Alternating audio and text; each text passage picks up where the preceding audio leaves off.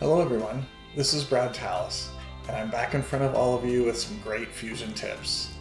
You'll be seeing more of me now that I'm working with NexGen Solutions, a Gold Partner of Autodesk. I have over 30 years of computer-aided design experience, with the last decade focusing on the Autodesk Fusion product. I love sharing my knowledge of Fusion with all of you, so I figured I'd start with a cool Fusion drawings tip. In this example, I have a couple of baseline dimensions that the text is staggered, and I would like to line them up with each other. If I drag them manually, they don't snap in line with each other. However, if I click on a dimension, a gray positioning dot appears. I can click and hold my left mouse button to move the dimension. While I'm still holding down my left mouse button, I can click my right mouse button to access the Snap menu.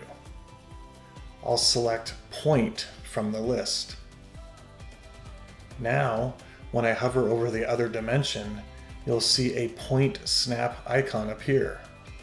Just click and watch the dimensions snap in line with that point. I'll do that again with these other dimensions.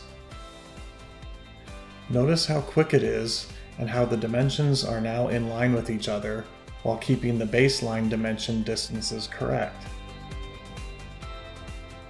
Cool tip, huh?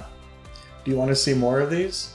Please make sure that you like this video and share it with others. I would greatly appreciate that. Also, click on the bell icon next to my LinkedIn profile to be automatically notified when the next video is posted.